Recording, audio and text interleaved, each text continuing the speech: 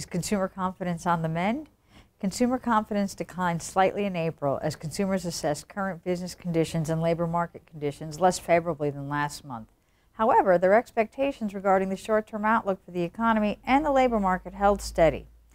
Thus, it seems that while sentiment regarding current conditions may have slipped a bit this month, consumers do not foresee the economy nor the labor market losing momentum that has been building up over the past several months. And that's good news for the economy and good news for spending. The Conference Board Consumer Confidence Index is a barometer of the health of the U.S. economy, and over the 4+ decade history of this series, consumers have demonstrated a good ability at predicting recessions and recoveries. I'm Lynn Franco, and this has been your Insight Minute.